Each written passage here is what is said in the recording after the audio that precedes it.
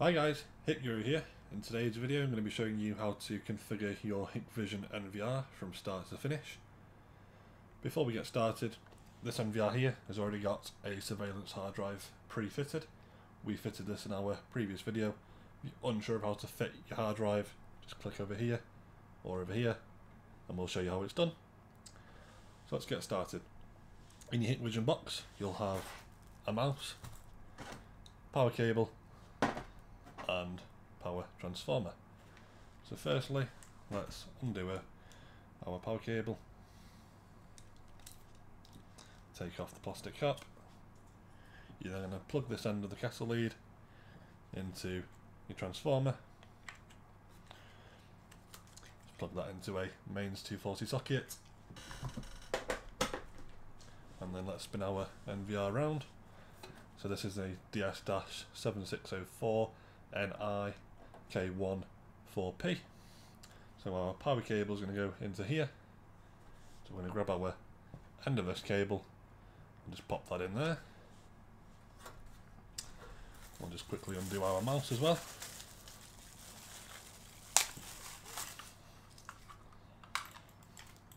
So this is USB mouse. You've got a port on the back here or a port on the front. I'm just going to pop ours into the back, like so. Undo that power cable a bit. Right then. So now you're going to want to plug your HDMI source in, or you've got a VGA source. So this will be to your monitor or to your TV. So in my case, I'm going to plug in a HDMI cable. So I'm going to grab this and pop that in there, and the other end goes to your screen. So next we'll get our IP cameras Cat5 cable. Again, this has been pre-wired. This is in one of our previous videos, how to put an end on a Cat5 cable. If you're unsure of how to do that, see that link there. I'm going to pop this cable into port 1 on my PoE ports. I've only got one camera, but you can have up to 4 cameras on this NVR. Next, we've got our LAN port, so that's for our network, so that'll go to your router, or you could use a TP-Link power line adapter. So I'm just going to grab our network cable that is out of the box in the HikVision box itself. So grey cable, standard Cat5 Ethernet into the network port, and that goes to my router. So that's everything at the back of the NVR. You can of course neaten it up afterwards, do some cable tying, etc. So now we're just going to turn the power onto the NVR just here. You'll hear it start to beep, to boot up. Should make a beeping sound. So that's your post beep. And eventually when it does fully boot up, if you've got a brand new hard drive fitted, it'll constantly beep every few seconds. This is just to show that the hard drive isn't initialized yet and is not ready for use. So now I'm going to flip the screen over and we'll head over to our monitor. Right guys, now our NVR is powered on. This is the first screen that we can see. We need to select our language, so in our case English. Click on apply. Set the resolution to 1080, yes please. If your monitor or TV is 4K, I'll show you how to change that later on in the video. Right, so now all we need to do is create a password for your NVR. Preferably, as you can see, it needs at least 8 characters, and try to use a capital letter, number, symbol. For this demonstration, I'm just going to create a random password. Try to make it as difficult as possible. As you can see, that's come up strong. What was that now?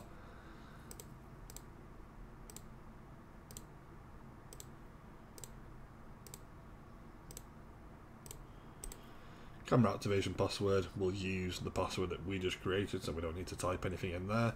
However, if you do want to make it different, untick this and type in a different password, and then revisit the email.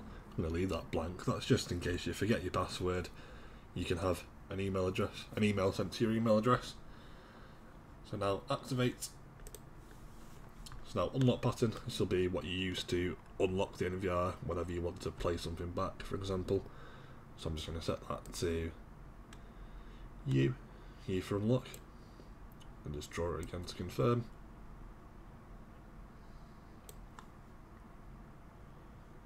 So now we need to set the time zone.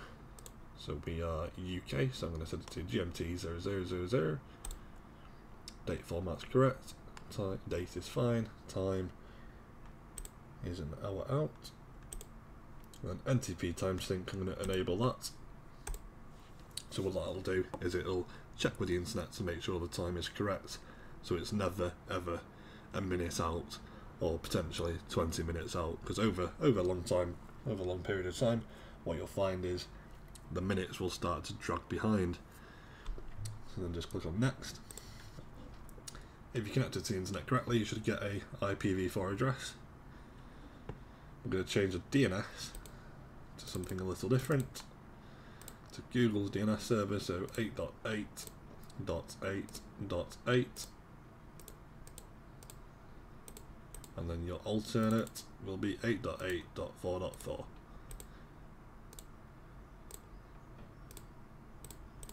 And next. Now this is your Hik-Connect setting, so we're going to enable that. I'm going to tick the box to agree. Click OK. Now your verification code, it's fairly complex. I'll probably keep it something difficult. You'll need to type that in once you've set the NVR to your Hik-Connect app, just to further verify that it is you who's added the device. But for this example, I'm just going to set it to something basic, like QWERTY.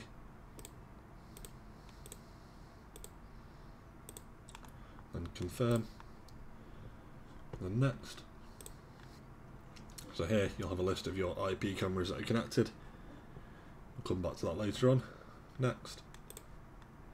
Here is your hard drive. So we've got a terabyte drive installed.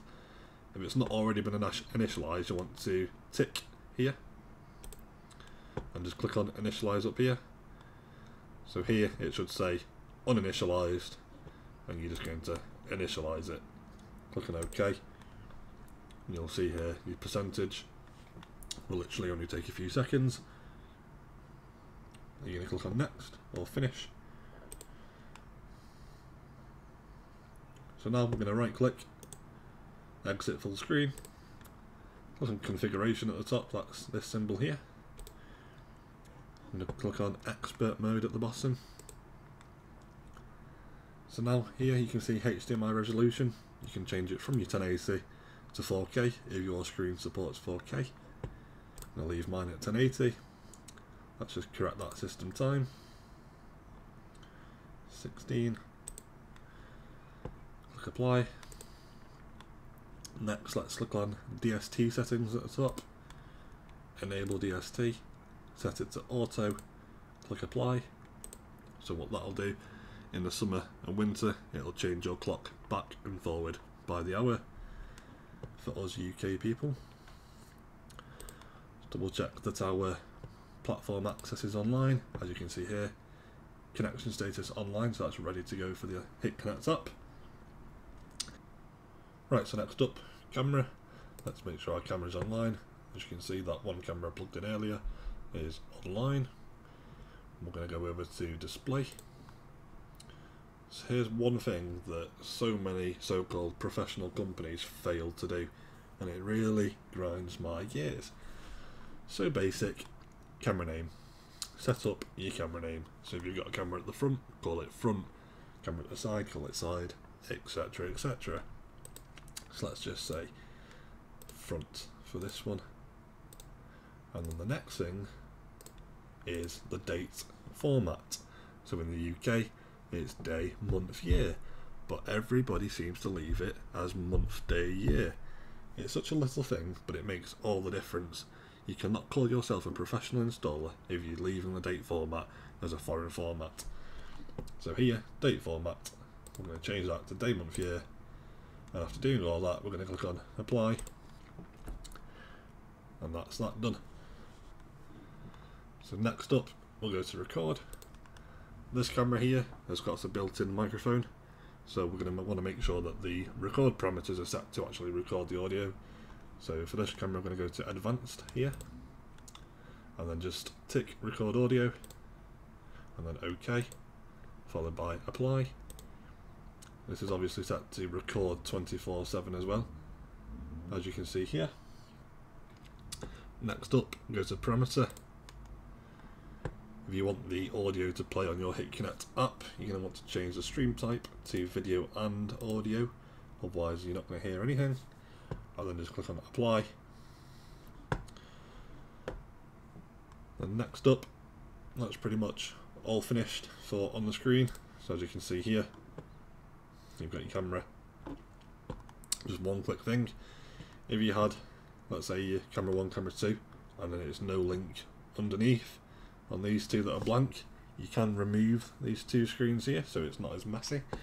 To do that, just go to configuration, live view, view, and then literally just cross off the cameras that don't have anything on them and click on apply, and I'll show you what that looks like. So that'll look like that instead. I just think it looks a bit neater having the brand there rather than just having no link. So now we're ready for Hik-Connect. So what I would do first, before setting up any motion zones, I'd get the cameras on your Hik-Connect app and then go out with your phone and then adjust the angle of the camera just so you make it perfect. And then after doing that, we can then set up the intrusion zones. So let's exit full screen for now. Go back to system, configuration, go to network, platform access, leave this here until we've downloaded the Hik-Connect app. So you're going to want to go into your web browser if you've got some Android, not the Play Store on this occasion. You're going to search for Hik-Connect or HikVision App Store. You're going to download Hik-Connect for end user from their app store. If you're on iOS, you're going to just go onto the normal app store and search for Hik-Connect and it'll show up straight away. That's why you buy Apple products. After downloading Hik-Connect, simply register an account. That's in blue, it should say register. Follow it through. You can either register with an email address or mobile phone number. After you've followed through all of the on-screen instructions, you're then going to be presented with a screen with a refresh button and a plus add button. You're going to click on that plus add button and scan this QR code that's on the screen at the moment. So I'll see you over on my phone in just a moment. Right, so now let's scan our QR code that's on our NVR screen with our app. Brings up your NVR straight away. Click on add. Adding completed. Let's click on next. Now this is your alias for your NVR. I'm just going to delete that and name it Home CCTV. You can call it whatever you like. Click on save. And now, as you can see, it's showing up all 4 cameras, even though I've got one. I think it looks a bit messy having those 3 other ones saying offline. So let's go into the settings icon. That's a little hexagon on the right hand side. Then click on linked camera, and let's press the I symbol on camera 2, camera 3 and camera 4. Now let's go back and back again. So now you can just see it's just the one camera. Let's tap on that front camera and that's loaded live. Now normally in the bottom left corner it'll say basic, not HD. So let me just show you in basic mode. What that does is it reduces the overall quality of the image, but it loads a lot quicker. So this is especially useful when you're on 3G or 4G. But if you're on Wi-Fi, let's just change it to HD. It'll be a lot sharper, and also if you've got audio, you'll hear it in HD mode, not in basic mode. You put your phone into landscape mode, it'll fill the screen nicely. You can pinch to zoom, just like a photograph. It skews the plastering work. So let's go back. If you want motion detection to ping to your phone, let's just go onto that settings page again, click on notification. Normally it'll be off by default, like this. So obviously if you want it on, just press on. And that's that. Let's go back. if you want to do a manual playback, in the top left corner you've got a playback icon. You just tap on that, it then selects a date, select a time, and then choose what camera you want, and then just tap on playback at the bottom. But yeah, that is pretty much it guys for Hik-Connect setup. I'll see you back on the NVR. Right, so now back on the NVR, just going to give you a quick tour of how to use it, how to play back. So if you've got one camera, you're probably going to want that as full screen. So to do that, just double tap on the camera. You may need to type in your unlock pattern. In my case it was a U. Double tap, and now it's just one screen. In the bottom right corner you've got your full screen button, so it'll display like this. If you wanted to set up intrusion detection, you're going to right click, tap on exit full screen, go to configuration, go to event, disable the normal motion detection, click on apply, and now smart event, and now select which camera you need to set it up on, click on intrusion. Now what I would recommend, if you've got a laptop or a desktop computer, Windows, I'd set up intrusion detection from there, not on the NVR itself, as you're rather limited as to what you can actually set up. If you do have a laptop, click on this video right over here, and that'll guide you through a very detailed process of how to set up intrusion detection. However, if you don't have a laptop or computer whatsoever, and this is your last resort, then you'll have to set it up on the NVR. So to do this, let's tap on enable, and then you want to click on draw area. So let's say I just wanted this area over here. You're going to tap there, click again. You're going to need 4 points, so that will create your zone. So that is your perimeter, so anybody that walks into that perimeter will trigger. Once you're happy with the area, just click on stop drawing, and on the right hand side we've got time threshold, so that is the amount of time in seconds the object has got to be in your perimeter before it triggers. So I'm going to leave it at 0. Then you got sensitivity, just leave it at 50. If you find it triggers too often at things that shouldn't be triggering, try reducing the sensitivity. If you find it's not triggering enough, increase it. And then on this one, because it's an AccuSense camera, we've got target detection, so we can either have human detection or vehicle detection or both. Then we've got linkage action up here. If you want it to trigger to your Hik-Connect app, click on here and just make sure that Notify Surveillance Center is enabled, and click on apply. But yeah, that is pretty much it. Again, just go outside, test the zone, make sure it is triggering to your phone. If not, maybe have a fiddle with these settings. But as I said, it is a lot better to configure it from a laptop or computer, as there's much more configuration aspect that you can do on there. So now, on the NVR, if you want to, let's say, playback, you've got the playback button up here on the top menu. Tap on that. You've got your list of cameras on the left hand side. So here you would tick which camera you want. So that's my front camera. Then you got the calendar below, so all the dates that have a dot beneath them are dates that have been recorded. So you're just going to tap on the date you want, and that will start to play from midnight on that day. And then you simply got your time bar at the bottom here. The time in blue is the time that's been recorded. Obviously it's only just started recording now, but normally you would just scroll like this. You've also got your fast forward button down here, so you can 2 times it, 4 times, 8 times, just in case you want to look through footage a lot quicker. And to go back to your live view button, back to full screen, bottom right button, and that is everything, guys. If you need any further help whatsoever, just drop me a comment down below and I'll get back to you. If you've got any more suggestions for further videos, let me know and I'll get those made for you. But yeah, take care guys, bye bye.